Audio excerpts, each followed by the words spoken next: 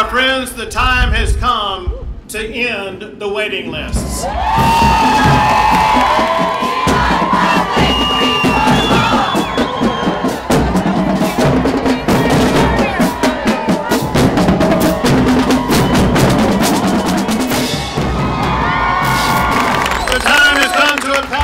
Parents to be able to choose the right school and the best school for their child.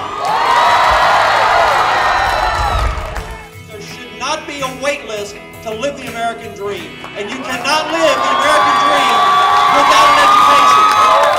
We're going to take away that wait list, we're going to get your facilities funded, and we're going to continue to grow this movement. The future of our kids are at stake. The future of the state is at stake. Our students are public school students.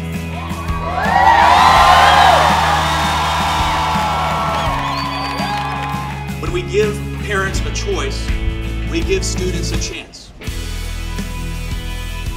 It's a beautiful day, an even more beautiful crowd, all here for a great cause.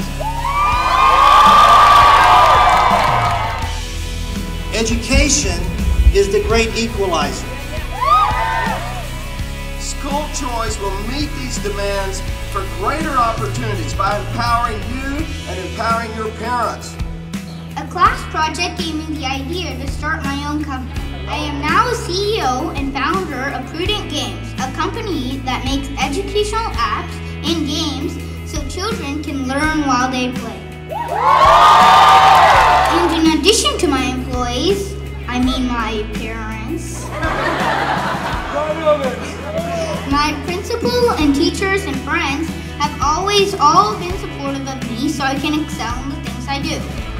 I want to thank students like this young man, Reuben, who is an outstanding representation of exactly the kind of success that charter schools can deliver.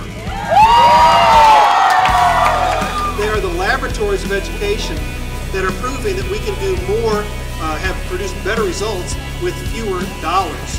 So thank you. We ought to be helping charter schools make sure that they have the right resources and tools so that they can unlock the dream in every child that shows up at the front door.